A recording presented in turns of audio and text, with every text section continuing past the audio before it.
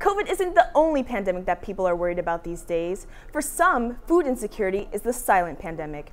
In Gainesville, it's said thousands only have access to unhealthy food or no food at all. WFT's Erica Nicole shows us how the Fresh Access Bucks program is one piece people believe will help solve the puzzle.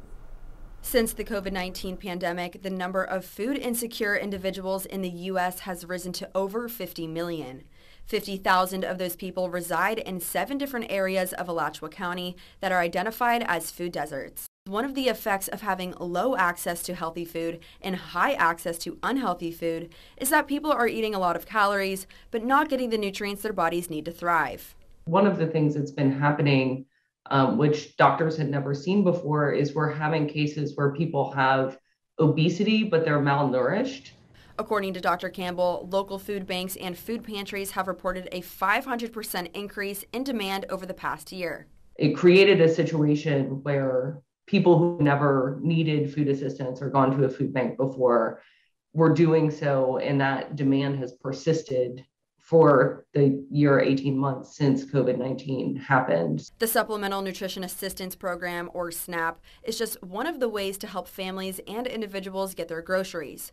But according to Dr. Campbell, most people buy most of their unhealthy food at grocery stores.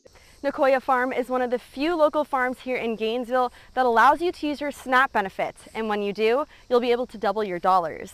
Facilitator of the Food Systems Coalition of Greater Gainesville, Carissa Raskin, says through the Fresh Access Bucks program, individuals have the opportunity to get healthier food by utilizing farmers markets in Alachua County. Let's say, for example, somebody had received $15 of SNAP benefits. Rather than going to a grocery store where they might be able to get $15 worth of food, if they went to a farmer's market and purchased Florida-grown food, they would actually receive $30 worth of Florida-grown food. The Fresh Access Bucks program has extended the unlimited match until December 31st. Erica Nicole, WUFT News.